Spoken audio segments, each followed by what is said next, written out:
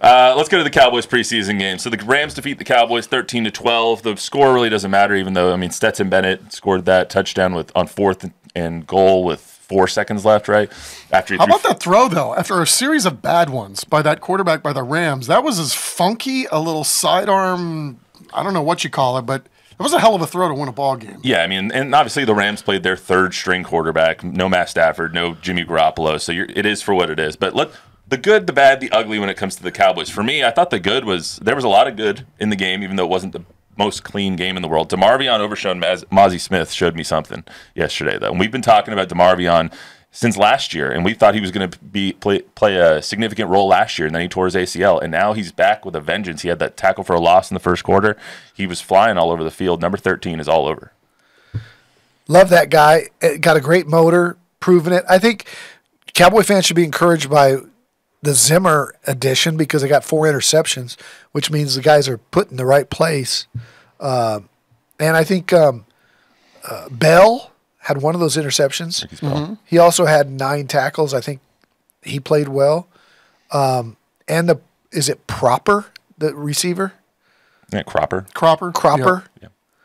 I think he was as good as anybody on the offense, which wasn't great. I want to be impressed by Trey Lance because I'm in that. We're going to get to Trey in a second. I'm in that camp that maybe they should move on from Dak. I don't know about that now. We can talk about Trey in a second. Chuck, what'd you like? What was the good for you yesterday? I thought 88 for the Rams was pretty damn good. Jordan Whittington, he was all over the field. Yeah, 7 catches, 60-something yards. I mean, elite hair too. He does, no question. Cuero Gobbler. I think the fascinating thing about him was, why did he go so late in the draft? Because, I mean, he moves different than most guys. And I guess it's a matter just for him staying healthy. But, I'm still trying to get a read on what I kind of value in terms of watching what Trey Lance did in the game yesterday. 25 of 41, right, or something like that, throwing it. Like, that's not horrible. He didn't turn it over, so that's a positive. But there's still too much of ... instead of ... He just takes a long time to be able to make a decision with where to go with the football, which was some of the things I think we noticed during OTAs and minicamp. So I think it's a process, right? And you got to have some grace. Probably the most football the guy's played in a year. So there were some moments that he had where he looked okay. There were some other moments where you're going, okay, this is still very much a work in progress. And I think for Cowboy fans, this is also, hopefully your epiphany that the guy that you got back there is pretty damn good. Yeah. As insignificant. You don't want to have anything happen to him. As insignificant as the score is in a preseason game, the Cowboys should have won this game because Trey Lance overthrew 3 touchdowns. And it's just his timing, to your point, looks awful. He looks lost sometimes with what his reads are. Is it A to B to C, or where's my A actually at? If his A is closed, then he goes to D instead of to B and C. Like, his reads are off. To McCarthy's point, which we'll hear in a second, they're trying to teach him almost from scratch is what it sounds like. They're trying to teach him, this is the footwork we need you to do. These are the mechanics we need you to have. And a year in, it doesn't look like he's exactly where they want him to be. So for me, my bad for the good, the bad, the ugly is Trey Lance. I was not impressed with him. It's not like he's a rookie, too. He's been in the league a while. Yeah, this is his 4th year in the league. I think this goes back to, he played a limited number of games in college. The kid hasn't played a lot of football, but he shows you flashes. Things break down. He had maybe some guys open. He didn't get rid of the ball and try to find a receiver, but he still has the ability. He's got some scat in him. He's able to take off and run with the football. That's really good for a running back. Almost 50 yards.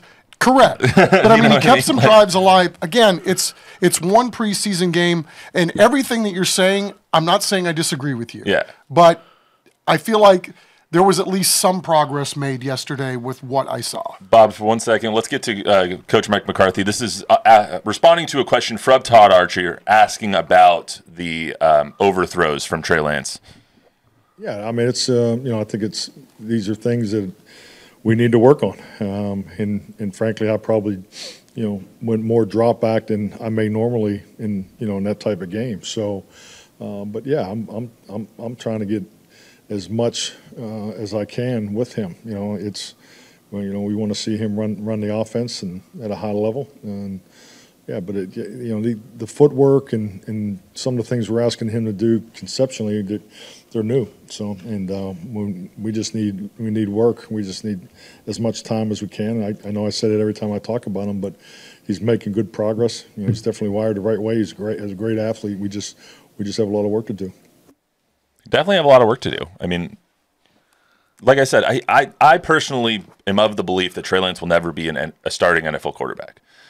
I don't know if I've seen enough to make him a top 16 backup quarterback, though, to this point. Like, we just haven't seen enough good from him to warrant any talk that he can take over as a starting quarterback for somebody. That's fair. The Niners saw enough of him to pick him, fifth overall? Yeah, and it might go down as one of the worst draft picks, worst draft day trades of all time. Could be.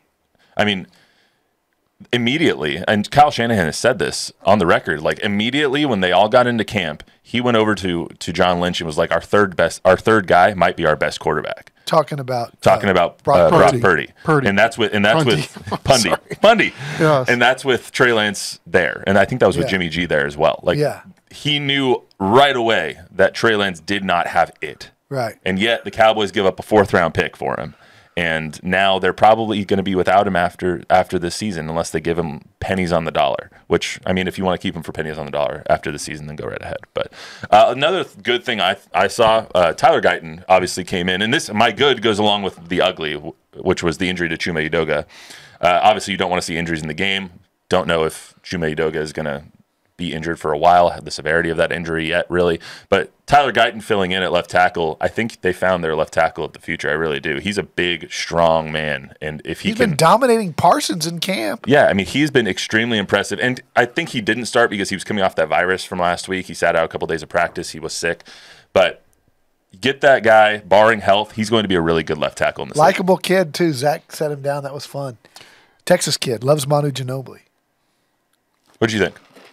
Yeah, I mean, everything that the reports are, and when you have a guy like Tyler Smith saying he's further along than I was, and we all know how far along Tyler Smith was when he stepped on the playing field. So, I mean, it looks like they hit a home run with that one for sure. Yeah, I don't want to disparage like preseason games because I saw Cooper Beebe's family, all those tweets yesterday about their mom and dad in the jersey and tweeting out when their son gets into the game, like the family aspect of all of these kids finally getting to suit up in a Cowboy uniform for the first time under the big lights. And that was awesome. But, like, I don't know how good Cooper's going to be a center. Brock Hoffman played pretty well. The offensive line is going to be a huge, huge question mark this entire season. They have a series of them, right? There's a lot of boxes that are going to need answers one way or the other. And, I think we talked about this a couple weeks ago. The Texans were in a similar boat last year with a ton of question marks, and they checked almost every one of them off as the season went along. And I don't know, it'll be fascinating to see because I have a feeling we're not going to see a lot of what the Cowboys are until week 1. Yeah. True. And I think this season might come down to health because if you lose Chuma Edoga and you put Tyler Guyton in there, okay, well, now you don't have that swing tackle anywhere with Chuma Edoga out. I mean, if you lose DeMarvion Overshown, who's going to fill in there? Like, they don't have a lot of depth to this team. So they're very top-heavy, and they need these rookies to step up. But if any of them get hurt, I don't know who's going to fill in for them on the back end. It's gonna come down to who's healthy and who's not. Cooper Rush is your man. God. I continue to come back to the point that they do not have a quarterback on the depth chart with a longer than 1-year contract right now. Like, every single quarterback on their depth chart is or a head coach or head coach or defensive coordinator. Right. This is it. Yeah. So all in. Bob, anything? Certainly I was all just in. curious how the Broncos looked. Did they anything? Oh, thank you so much for asking. Did anything pop in that game? I haven't said the words Bo Nix in 31 minutes now. So Bo Nix is going to be Jordan $5. Did she actually?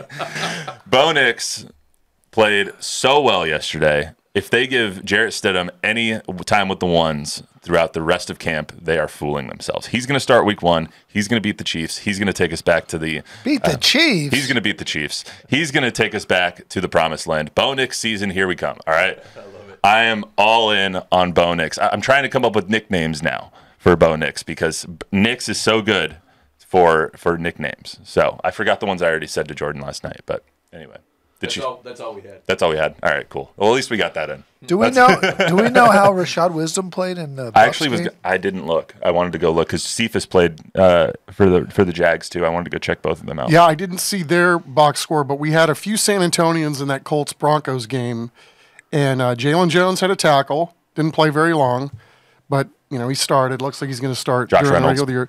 Josh had one catch for 11 yards, but He had a bad drop in the back of the end zone that was a pretty nice ball. It looked like that was thrown his way. from Bonix. And Elijah Garcia from Stevens High School had a really nice bowed his back goal line stand tackle for his only dot into the box score. Yeah, they just the Broncos just lost a Texas alum too, Caden Stearns. They just dropped Caden Stearns off. Yeah. So that stinks for him. You think he's done? He might be. He might be done for now. I mean, because the Panthers picked him up and then they cut him too. He failed his physical. His physical. I mean, it sucks, right? I mean, here we are with a guy with an injury, and yep. Well, I mean, hopefully he can come back from the injury. He just doesn't look like he's ready to come back from it right this moment. So yeah, I mean, we're pulling for him, obviously. So to summarize, Bo Nix is the best. All right, so that's all we got for That's all we got. That's all we got. That's all we got for. Tom Guerrero's in the house. Shout out Tom Guerrero. Shout out Tom Guerrero. That's all we got for on Sneakers and Cleats podcast today. Remember, download, rate, review, subscribe, give us a 5-star rating, tell a friend, tell an enemy. We'll see you on Thursday.